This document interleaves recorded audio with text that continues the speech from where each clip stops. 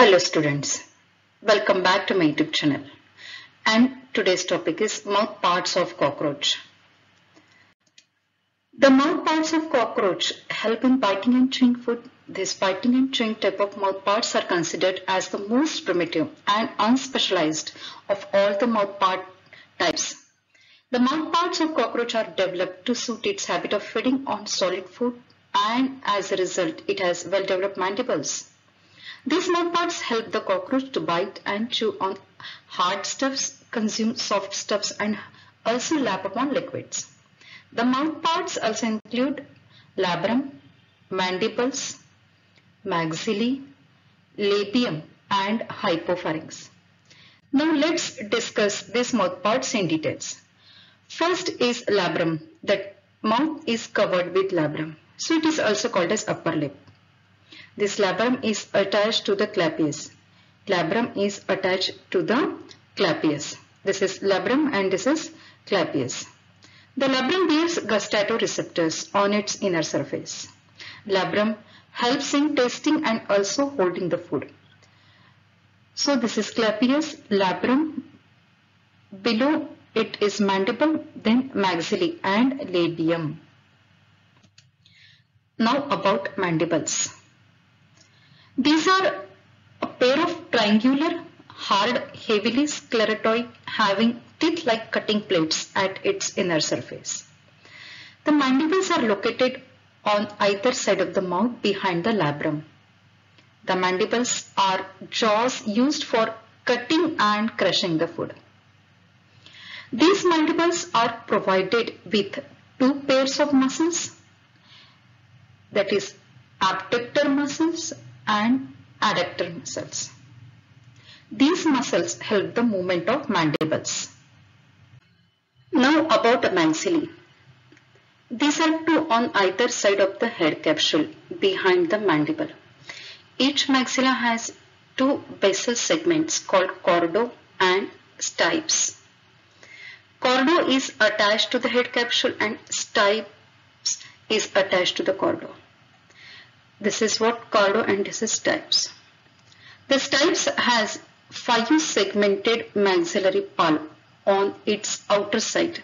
This is the outer side of the stipes and this is what inner side. This pulp is situated on small scleroid called pulpifer. The inner to the pulp has two chitinous lobes, namely Lacinium and Gallia, are found attached to the stipes. Lacinium is flat, tapering lobe ending in two sharp claws-like projections. Its inner margin bears stout bristles. So here the Lacinium has two sharp claws-like projections. The maxilla hold food by claws of the Lacinium and bring it to the mandibles for mastication. The maxillary pulps are used for cleaning the antennae and also the front pair of legs.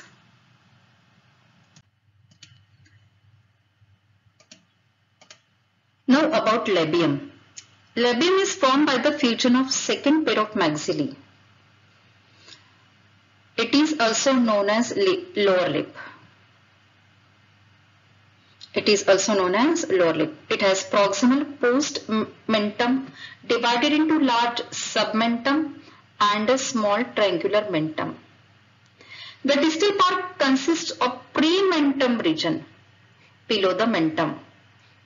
On each side it has 3 jointed labial pulp. This is what labial pulp.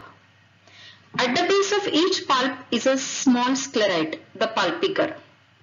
At the distal end of the prementum bears a pair of paraglossi. A pair of glossi is present between the paraglossi. The labial pulps are sensory and labium does not take active part in feeding, but paraglossi and glossi together constitute lingula, prevents the loss of food particle from the mandibles. Now about hypopharynx. Labrum is called upper lip, labium is called lower lip, and hypopharynx is called tongue. It is chitinous, grooved, rod-like structure found hanging into the preoral cavity.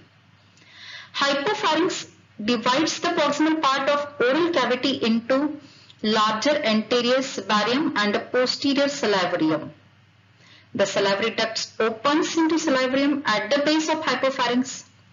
It receives saliva from salivary duct and directs it on to the food. So this is about the mouth parts of cockroach.